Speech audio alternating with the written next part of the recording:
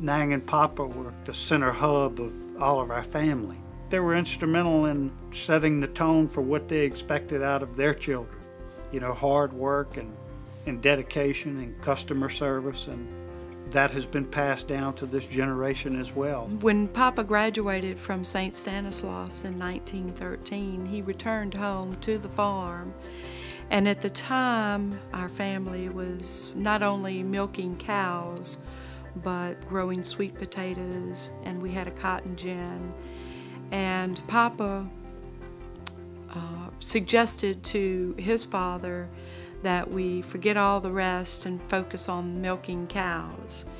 And so upon his return, they incorporated Kleinpeter Farms Dairy and began just milking cows. Growing up, I was not aware of all the things that Nang and Papa did in the community. Later in life, we would always have people come up to us and tell us, you know, your family did this for me way back when, or did this for my mom and dad when we were on hard times. And you know, we never knew those things were going on, but we did grow up learning to give back and watching and being a part of that process. This is one of the nicest families anybody could ever meet. And when you talk about that, they have gone out and done so much for so many organizations in this community, but when they greet you, there's a smile.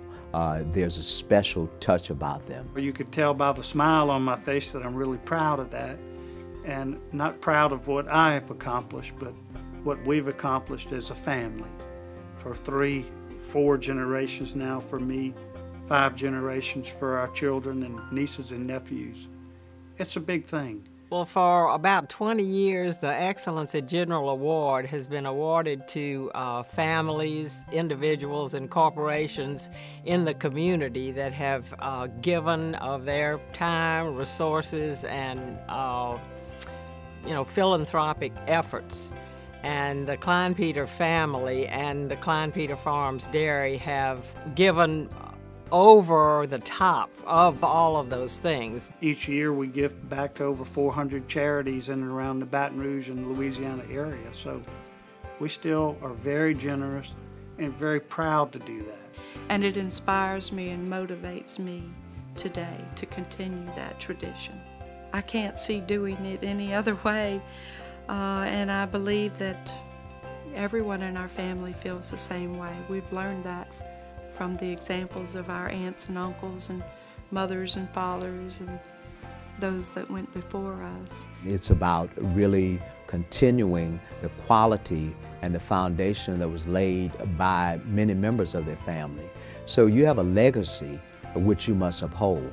They stuck by the family means, family methods, and that's why they are so successful right now. I think today, to make it 100 years, it's been very difficult. It's never easy because the pressure is on to continue it, and so that drives us every day to try to take it to the next level and keep it going for the future generations. I'm honored that our family is a recipient of the award because there have been some very notable people that have received this award in the past. It really is. It's incredible to be even considered. I really feel like we're being honored for something that we just do every day. I almost feel like it's not deserved because this is just what we do and who we are. But to be noticed for it, it's pretty special. And so we feel special about that. And it's not just something Kleinpeter Dairy has done. It's Kleinpeter family. And that's more important to me than Kleinpeter Dairy. Thank you for having a great organization. But organization would be nothing without the people who run it. And the Kleinpeter family has set a standard that's going to be tough for anybody to beat. And at the same time, we say thank you for helping Baton Rouge. Thank you for what you do.